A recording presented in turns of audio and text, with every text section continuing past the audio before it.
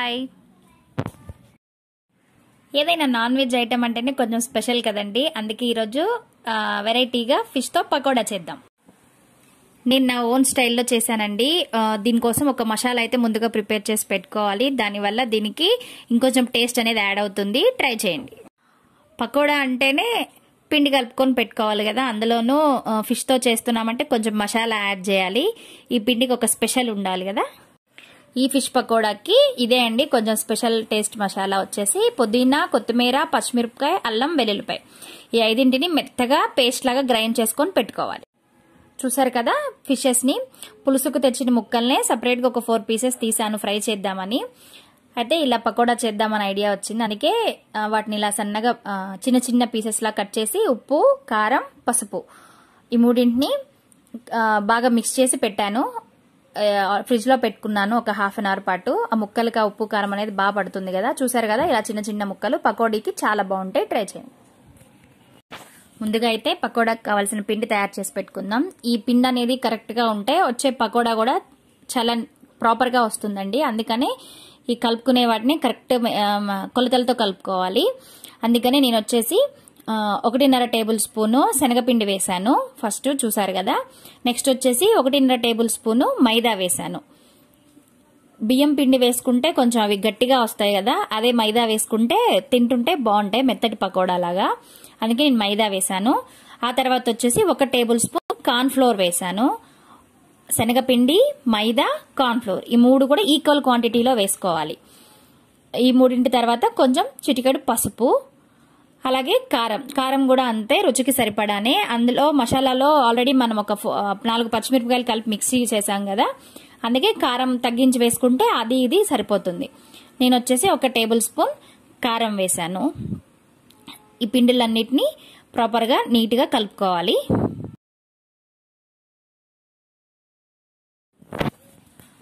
చూసారు కదా, అన్నీ వేసాను, పసుపు, కారం. నెక్స్ట్ వచ్చేసి రుచికి సరిపడా సాల్ట్. ఆల్రెడీ ముక్కలకి కొంచెం సాల్ట్ అది మిక్స్ చేసి పెట్టాను కదా, అందుకని ఇక్కడ కొంచెం తగ్గించి వేసుకోవాలి సాల్ట్ అనేది. ఆ తర్వాత ఒక చిటికెడంతా బేకింగ్ సోడా, కొంచెమే వేసుకోండి, ఎక్కువ వద్దు, మరి ఎక్కువ వేసుకుంటే ఆయిల్ ఎక్కువ అబ్జర్వ్ చేస్తుంది కదా. సో ఒక చిటికెడైతే సరిపోతుంది. చూసారు కదా, అన్ని బాగా మిక్స్ చేసుకొని పెట్టుకోవాలి. ఆ తర్వాత వచ్చేసి గరం మసాలా, ధనియా పౌడర్ ఒకటైనా సరిపోతుందండి, ఏది ఉంటే అది, ఏదైనా టేస్ట్ బాగుంటుంది. ఈ గరం మసాలా కూడా బాగా మిక్స్ చేసుకున్న తర్వాత మనం ముందు పేస్ట్ గా పెట్టుకున్నాం కదా, పేస్ట్ చేసి పెట్టుకున్నాం ఏమంటే కొత్తిమీర, పుదీనా, పచ్చిమిరపకాయ, అల్లం, వెల్లుల్లి 5ంటిని మెత్తగా పేస్ట్ చేసుకొని పెట్టుకున్నాం కదా, ఆ పేస్ట్ కూడా యాడ్ చేసుకోవాలి ఇందులో.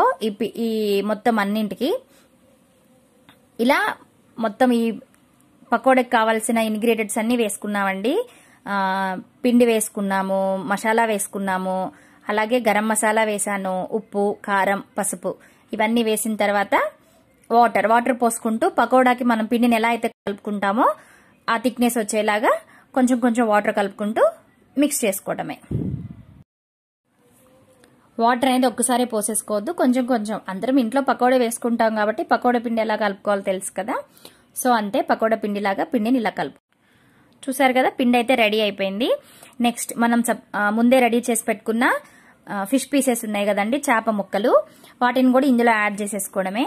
యాడ్ చేసుకొని మనం పకోడాకి ఎలా అయితే బాగా కలుపుకుంటామో అలా కలుపుకోవాలి. ఏమంటే ముక్కలు చిదిరవ్వకుండా కొంచెం స్లోగా కలుపుకొని ఒక 15 మినిట్స్ పాటు పక్కన పెట్టాలి. ఆ మసాలా అంతా ముక్కలకి బాగా పట్టి చాలా టేస్ట్ ఉంటుంది. నెక్స్ట్ వచ్చేసి డీప్ ఫ్రైకి సరిపడా ఆయిల్ రెడీ చేసుకొని పెట్టుకుందాము. ఇదిగోండి, ఇలా వేసుకోవాలి. ఒక్కొక్క పీస్ ని మనం కట్ చేసుకొని చిన్న చిన్న పీసెస్ కట్ చేసుకున్నాం కాబట్టి ఒక్కొక్క పీస్ ని ఆ మసాలాలో నీట్ గా ఆ మసాలా అద్దుతూ ఒకదాని తర్వాత ఒకటి నిదానంగా వేసుకోవాలి. డీప్ ఫ్రై కదండి, నిదానంగా వేసుకోండి, లేదంటే ఆయిల్ మీద చిమ్ముతుంది.